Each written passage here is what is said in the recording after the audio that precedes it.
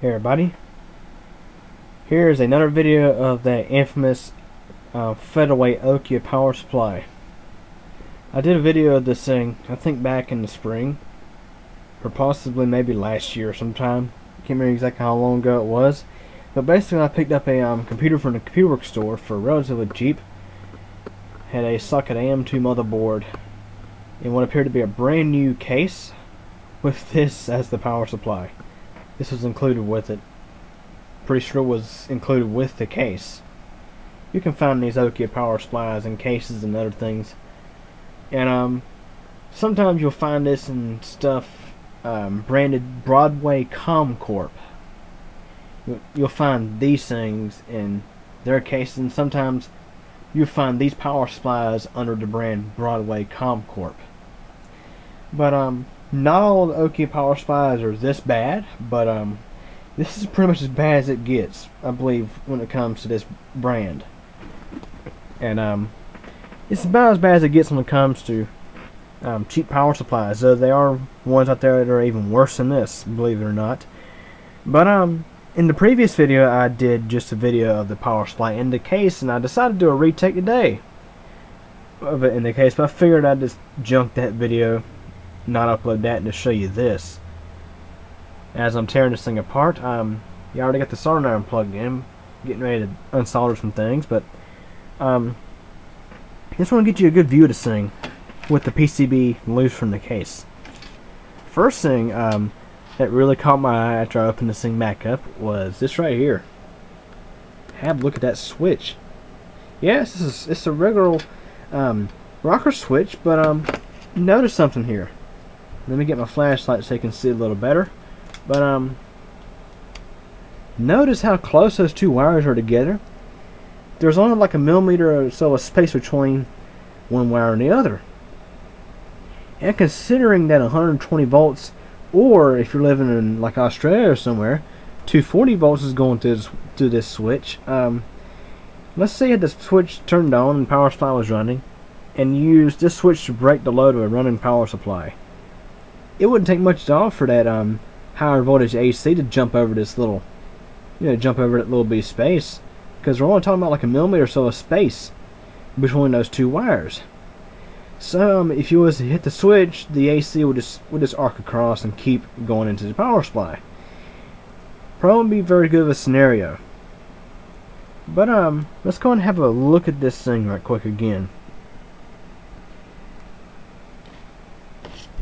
Have a look at this EMI filter, or lack of EMI filter. We're missing both the X capacitors.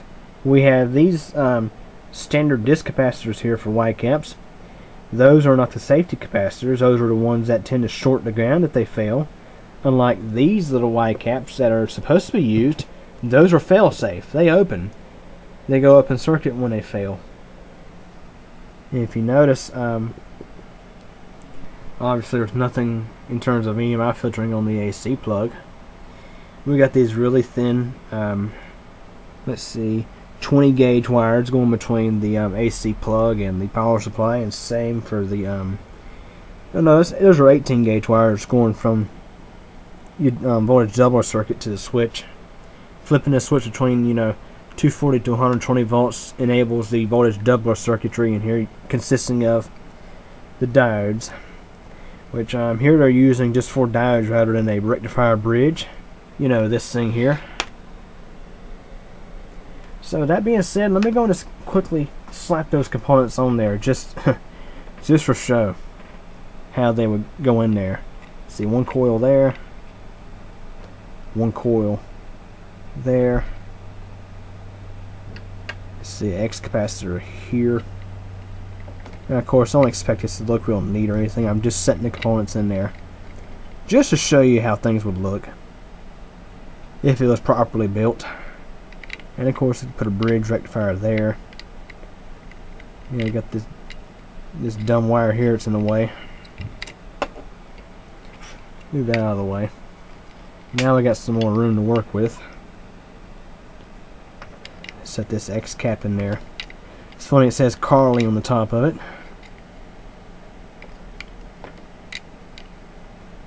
Put this coil back.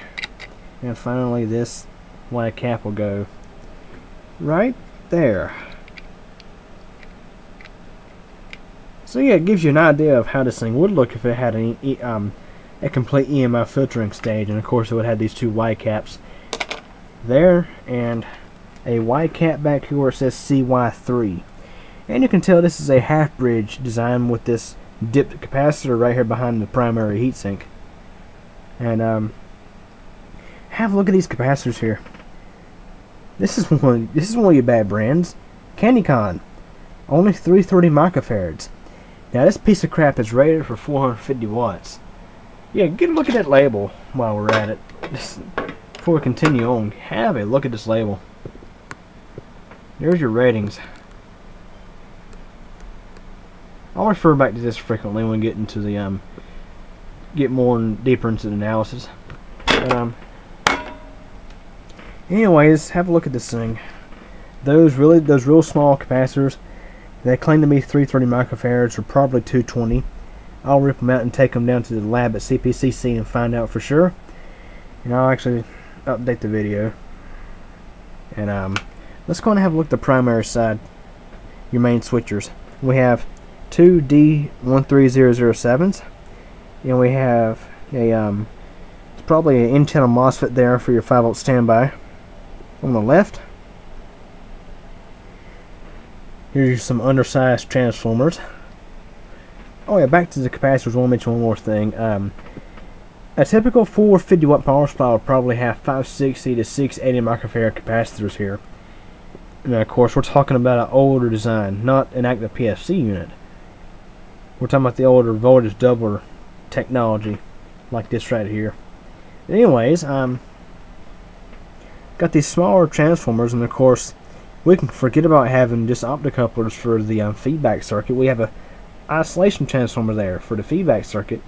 One of those is, and the other is a 5V standby transformer, and of course your main transformer.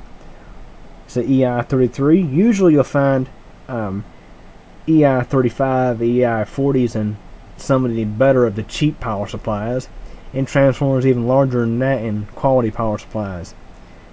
This here is probably equivalent of a probably 180 200 watt power supply. Would have this size of transformer. That being said, let's move on to the secondary side. And have a look at this. You probably see it already. Look at what they got in the center there.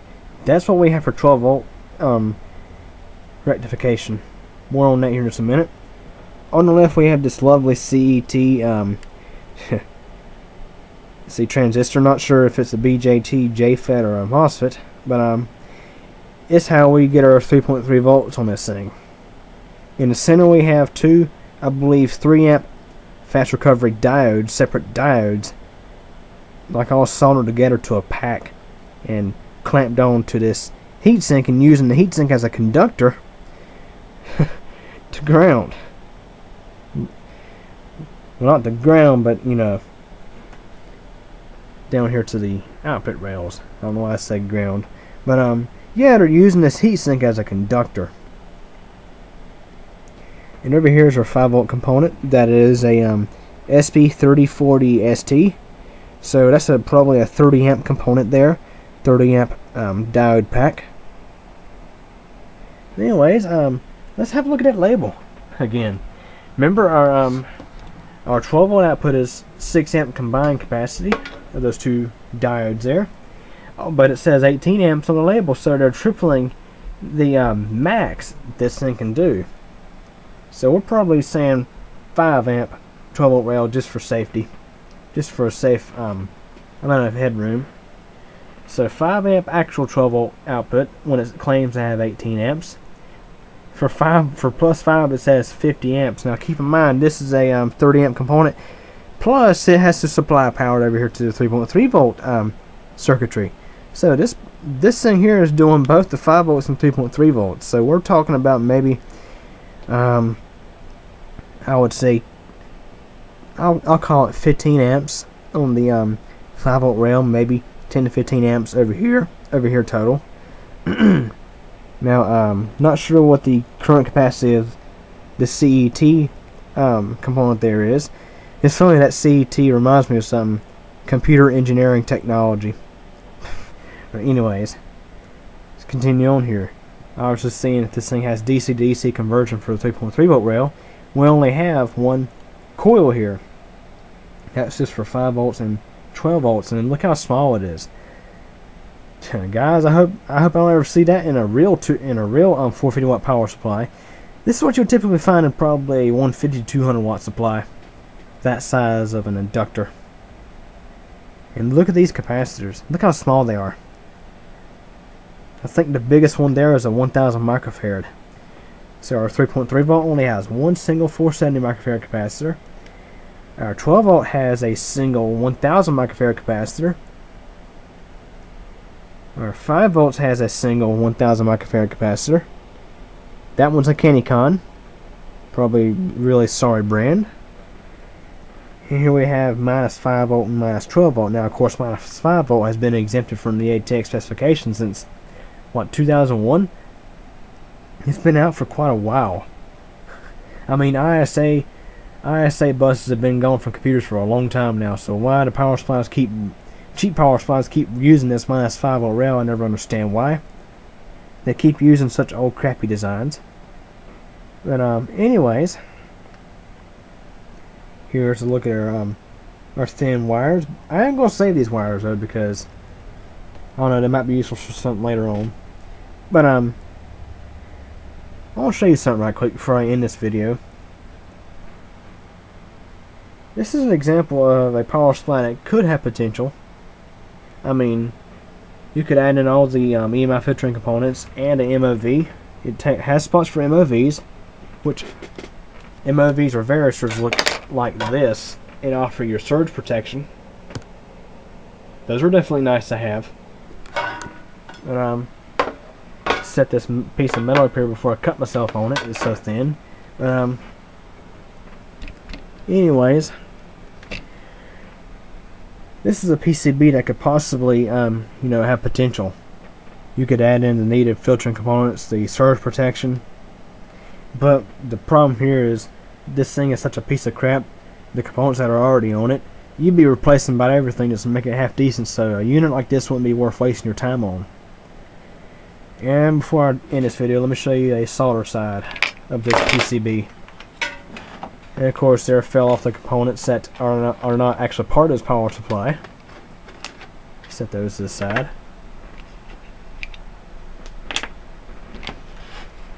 Here's a solder shot.